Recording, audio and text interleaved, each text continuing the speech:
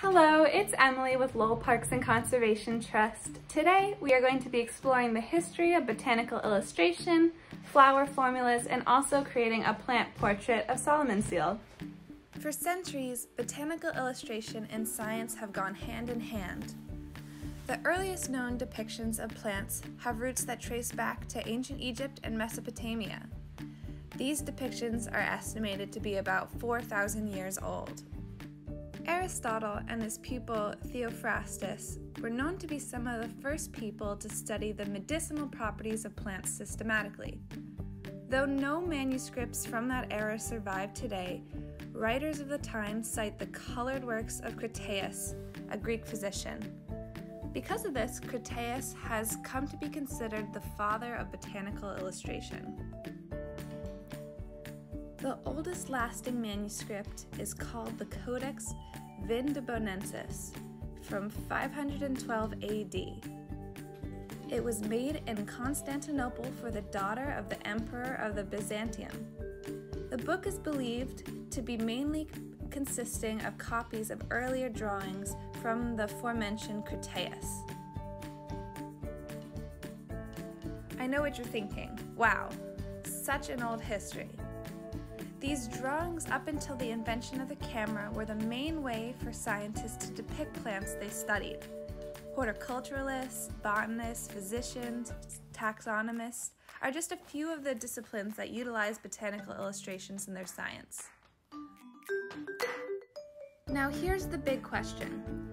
What if someone didn't have a few hours to sit down and draw a detailed depiction of a plant in the field? What if you weren't an artist? There is and was an alternative method to recording information about plants called the flower formula. The flower formula was first used in the early 19th century in a textbook to describe the characteristics of floral families. The number following the letter K was for the amount of sepals on the calyx. Following the letter C was the amount of petals on the corolla.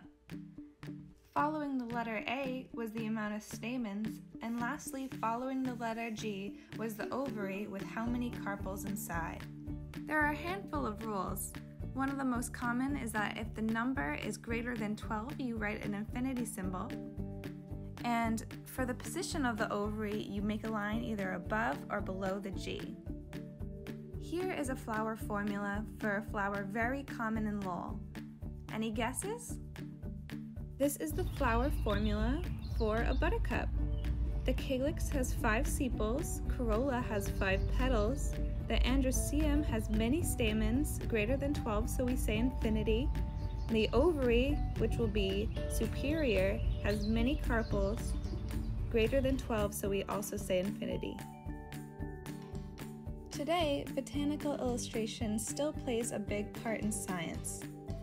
Plates are botanical illustrations with multiple figures, all labeled, that show the components of a plant throughout its life cycle.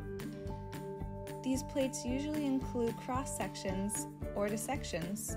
This effect is hard to achieve in a single photograph.